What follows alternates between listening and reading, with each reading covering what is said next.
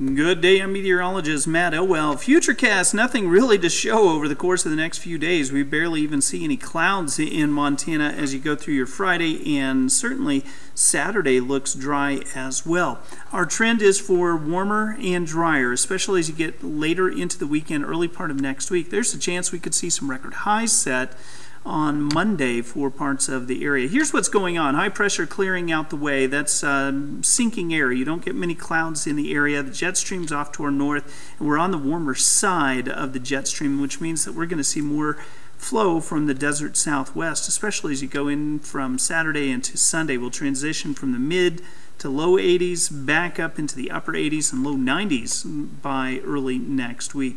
It looks like the forecast will be pushing our weekend temperatures back near 90 by Sunday. Saturday looks fabulous. Sunday is going to be warm and likely to be a little on the breezy side. Of course, heading into next week, very few rain chances. We may see a few rain showers trying to move into the area as early as Wednesday into Thursday. Outside of that, we stay dry.